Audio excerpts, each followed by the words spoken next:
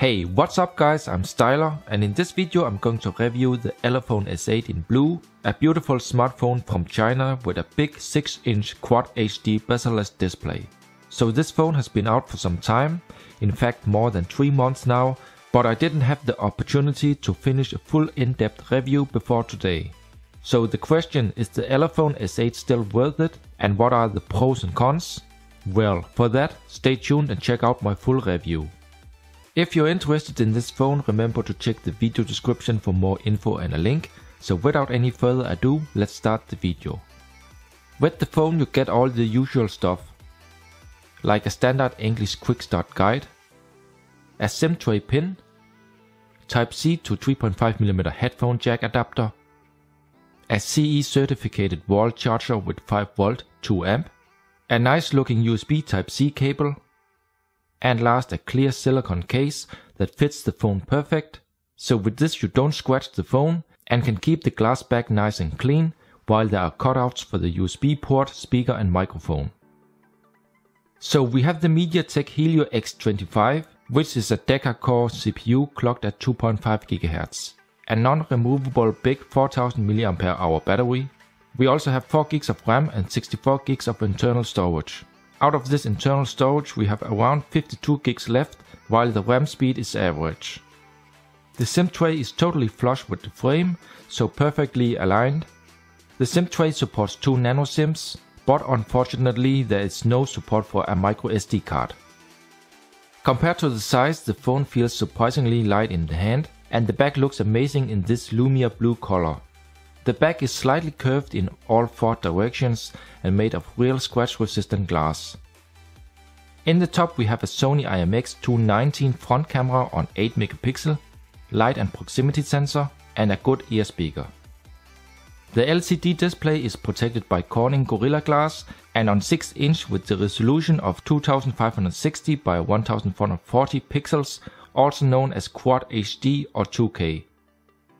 The phone features normal on-screen buttons that also can be hidden, so there are no backlit capacitive hardware buttons, but you can also just use the smart single home button for back, home and recent. And finally in the left corner we also find a white LED lamp, and no, it's not a flash, that can be used together with the front camera with good results. To use the front camera you need to flip the phone upside down. It has support for different color filters, and there is also a HDR option and a LED lamp that have 3 levels in brightness. There is picture-in-picture mode. You can zoom in and out. And in the option we find stuff like anti-shake, face detection, RAW and more.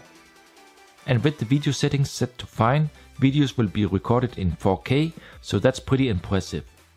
Overall a great front-facing camera that can capture a lot of detail. Here you see more info about the built-in display. The picture quality is great with good viewing angles and the brightness is fine, but I still must admit that I have seen better, and it doesn't come any near the quality of, for example, the Yukitel Mix 2. The side bezels are kind of thin but still visible. Regarding the screen sensitivity, I haven't experienced any ghost touches or problems. The touch panel is extremely smooth, better than on many other cheap devices I lately have tested, and can register up to 5 touches at the same time, so it is perfectly optimized. In the phone settings we find many different special features. Here the one to activate 3 on-screen buttons, or the smart home button, which can also be used as a back, home or recent button. There is a built-in task manager and gyro speed that can boost the foreground app. Various smart gestures, and normal or special sports mode for better performance. Different sound enhancement settings. Some interesting display settings like reduce blur in VR mode. Clear motion and mirror vision, where you can tweak the display colors and contrast. And last, in accessibility you can enable OTG mode and also quick boot. The 360-degree fingerprint sensor works very good, the accuracy is high, the speed is what I would call average, not among the fastest but also not the slowest I have tried, but in terms of speed it can of course not be compared with a OnePlus 5T. Among the pre-installed apps we also find something called App Logger, With that you can lock certain apps, but unfortunately it doesn't work with fingerprint scanner, only with a security pattern. The phone is missing a real 3.5mm headphone jack, and that's why Elephone included a small 3.5mm headphone jack adapter for the USB Type-C port, so in the top we only find a noise cancelling mic. The phone is 9.1mm thick in the center of the bottom, so not the slimmest, still it feels slim in the hand because of the curved back and metal frame. The metal power and volume keys are placed on the right side. They are responsive and tactile and do not rattle, and funny to see is that the power button has a special pink edge. In the bottom we find a single speaker, a microphone and a USB Type-C port. The speaker does not impress me, but still it is loud, and the quality is what I would classify as good.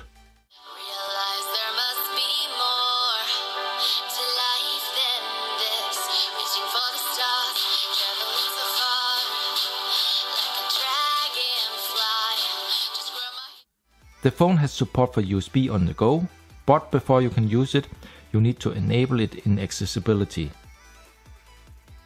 The built-in non-removable 4000 mAh battery gives enough battery for one full day, but it also depends on what you use your phone for. The screen on time with mixed light and heavy use was on about 5 to 5.5 hours in sports mode, so this could be better. And with the included wall charger, I was able to charge 45% in 60 minutes, so the charging speed is not exactly the fastest, and a full charge takes about 2 hours.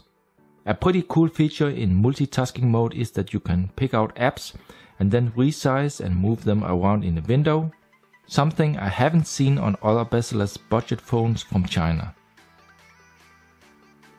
Here's some device info about the built-in Sony IMX cameras. The main camera app is just the stock one used from Mediatek. It has picture-in-picture, color filters, and in the settings we find anti-flicker, zero shutter delay and anti-shake, RAW, and in video mode a 4K option. The shutter speed is acceptable, but could be a little bit faster. And if you're more into hardware buttons, you can also use the volume keys as a shutter button. Overall the camera quality is pretty good. It takes some great detailed pictures with nice colors, sharpness and focus. What I didn't like was the speed of the focus, which is kind of slow.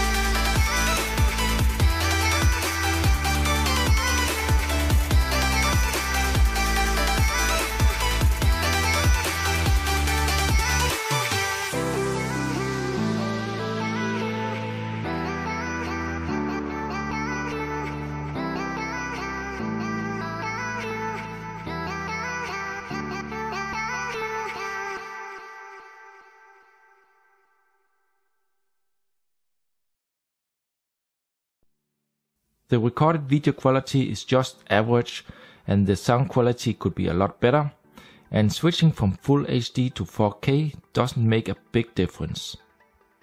Regarding the GPS, the 3D fix was done in few seconds. It has support for cloners. The signal reception seems strong, but the accuracy could be better. The best I got was about 7 meters. As for the sensors, it has a lot of them built in, and things like gyroscope, e-compass, accelerometer and proximity sensor. Works perfect, which means that 360 VR videos and compass will work without any issues.